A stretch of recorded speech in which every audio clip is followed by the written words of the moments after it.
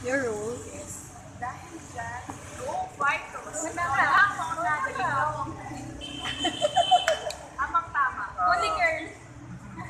Sige, ako po si Justin dito and best friend po ako ni Jerry. So, at first po, nung start ng mga shows, isa din po ako sa mga nambubuli kay Maricel, kasama sila Ana, sila Ash. And then, eventually po, nung naging mabait si Jerry kay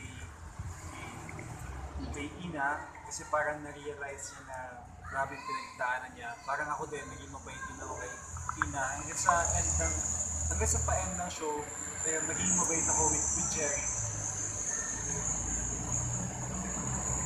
Ako naman parang si Analyn, Miley yung name ko dito. Ako yung best friend ni Ash, na isa sa mga bully na it girls sa school. And at first, sunod-sunuran lang ako dito kay Ash. And then, in time, meron din naman ako malasakit para kay Maricel. So, yun. And ako naman po dito si Sarah.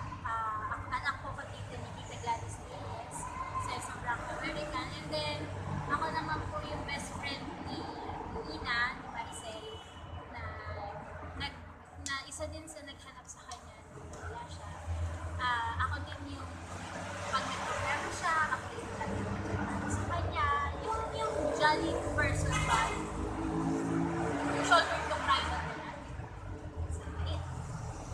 So, how is it working with Eunice since this is the first time na nagkaroon siya ng project with GMA? Kamusta siya ang maging katrabaho? Magaan. At magaling si Ina. Di ba dati nagbida na rin? Nagdata siya sa ibang chat. At first, for me, parang medyo na-intimidate ako kasi syempre, nag-relate ako sa strata. Syempre, sa name pala nakaka-intimidate na Mga mix of veteran stars. So, medyo nahiya pa ako na-i-approach siya, tapos kinausap pa yung isang PA namin si Dipos na paano ko ba siya kausapin, o paano pag sa eksena, baka mailang ako.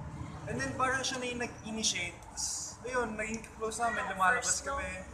Tapos sa eksena, natural yung mga eksena, walang parang biglang, uy, best friend tayo dito, walang gano'n. So, nag-process na. ayun. Which is really nice. Yun, yung first time din, hindi pa kami masyadong nag-usap yung storyboard. And then nung nag-first taping, kalog din pala siya, mabait.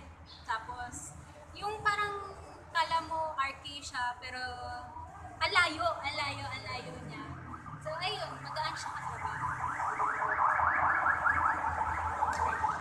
Yung Josh